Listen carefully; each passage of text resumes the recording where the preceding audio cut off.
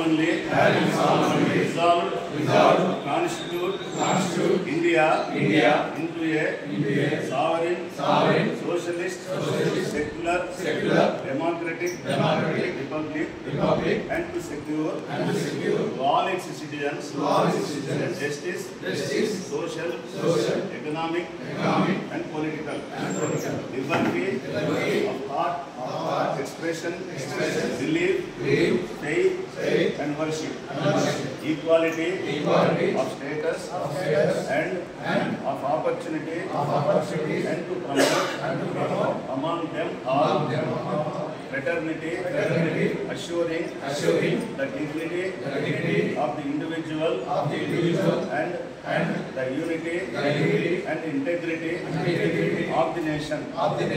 We do hereby adopt, enact, and give to ourselves this Constitution. Jai Hind.